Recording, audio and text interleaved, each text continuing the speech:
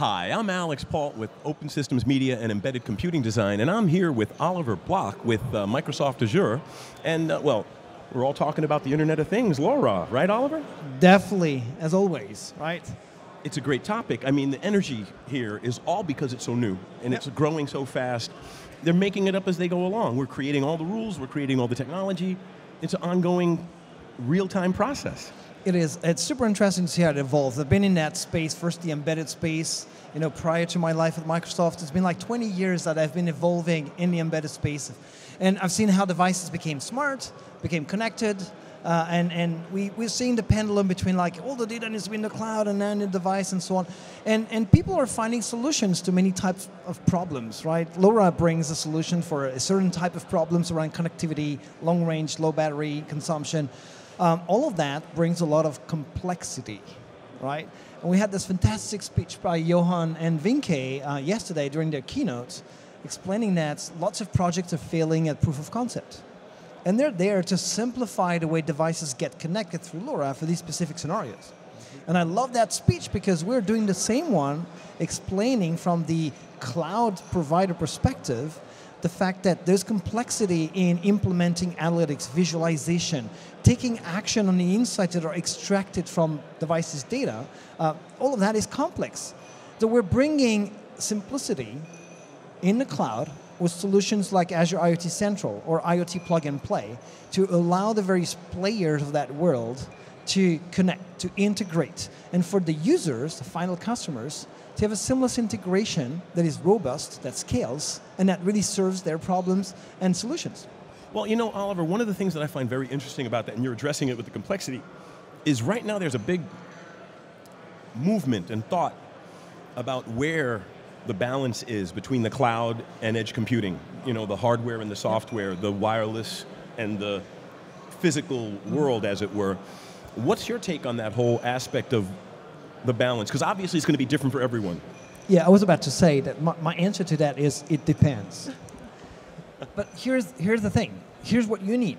If you want to implement a solution, you need to look at exactly what is the problem you want to solve, and then look at the solutions and use the one that is best fit to your problem.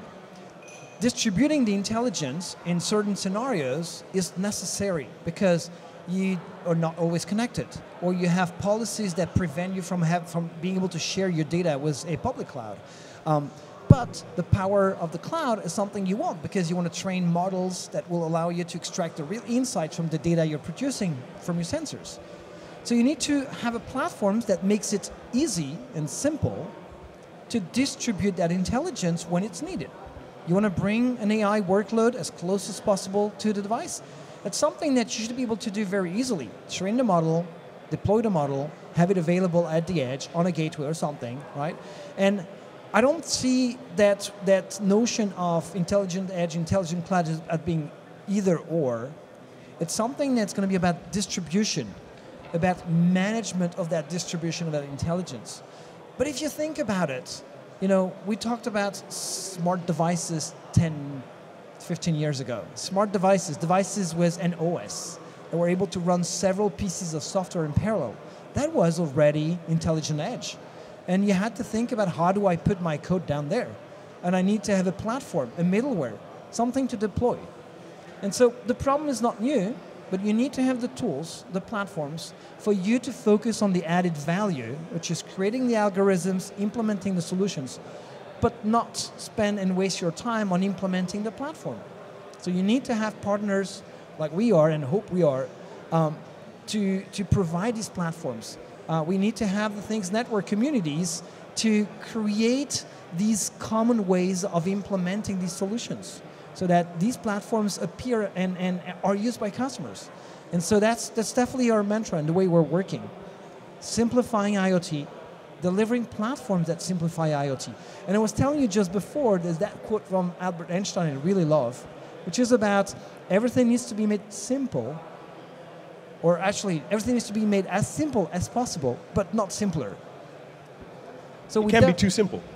It cannot be too simple because it needs to solve a real problem for customers. And it also needs to be customizable because the answer to how do I do that, will always be it depends on what you need and how you want to do that. There's no one generic way to do things.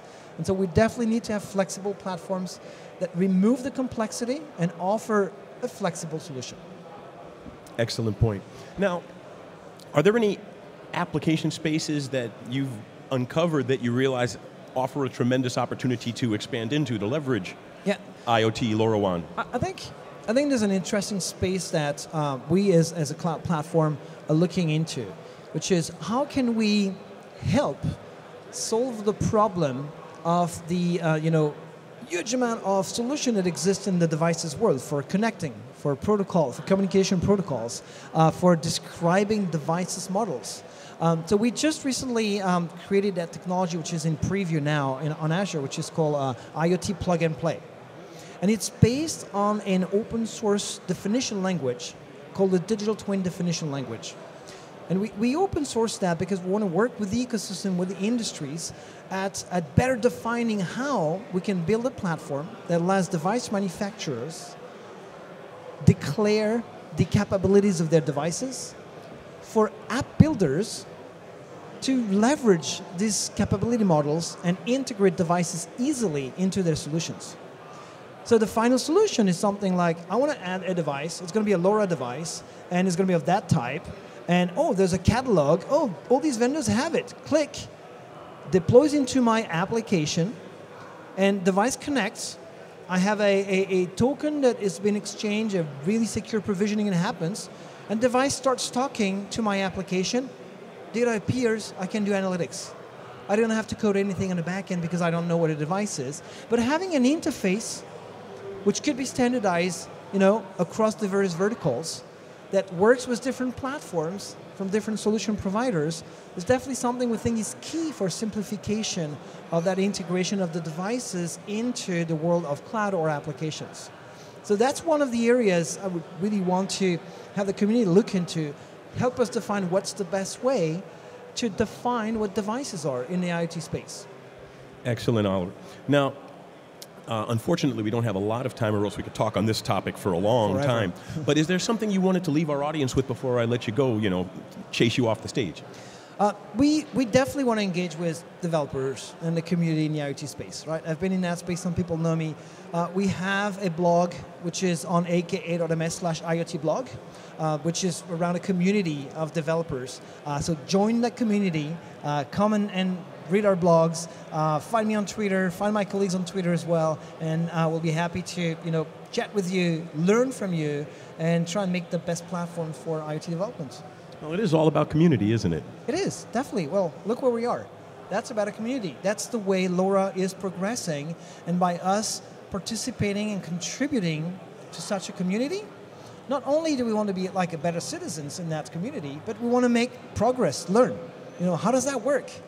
And that's the way you get better. That's the way you create better products and we make business together as well. Very cool. Oliver, thank you so much for taking the time to be here at this really busy show. It was really fun. Thanks for having me. Have a good one.